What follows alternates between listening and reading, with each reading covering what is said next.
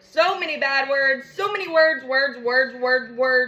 If we didn't have bad luck right now offensively, we'd have none at all. And Exhibit A is that 9th inning. We finally get a squeaker to go through, infield single by Sean Murphy, just perfectly placed.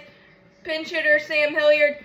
Travis d'Arnaud absolutely torches one towards the gap on a hanging slider from Castro, but Lourdes Gurriel puts his cape on and has a snow cone machine, is able to snag that line drive.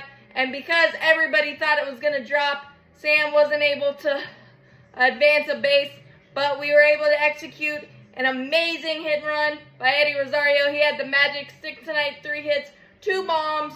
It was able to execute it first and third, 1 out.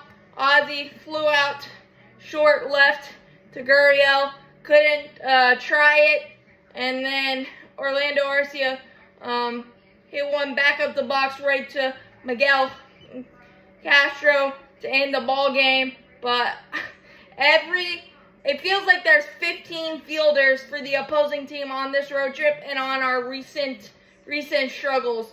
They're catching everything. They're making web gym plays. There's nothing we can do except hit the ball hard, and we continue to do that, and the stats continue to show it, but we don't get any of the results except the 2 solo blasts by Eddie Rosario. Great approach all night long from him. You just got to work through it, but it's really annoying, especially the great pitching we're getting. Charlie Morton, 7 innings, 9 strikeouts, couple of walks, and the one walk came back to bite big time. But in the first, 2 infield singles, Perdomo really fast to lead off the ball game, that ground ball that Arcia lost the grip of.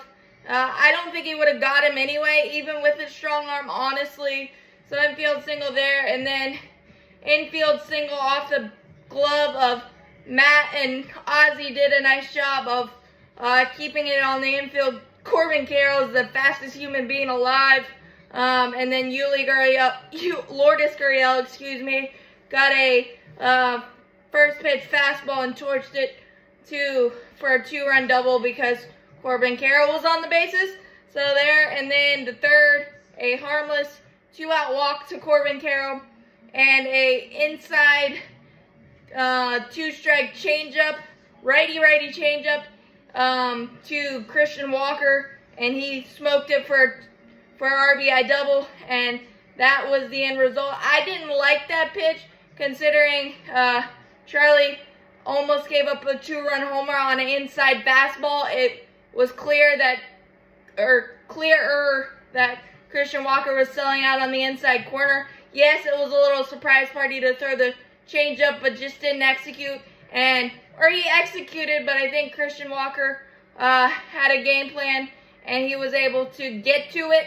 Seeing that inside fastball a pitch before, that's usually, I just didn't like that selection. I thought he could have gone away, but didn't work out there. And then in the 8th, we got 3 3-ball counts and nothing positive. That's how you know our offense is on the struggle bus.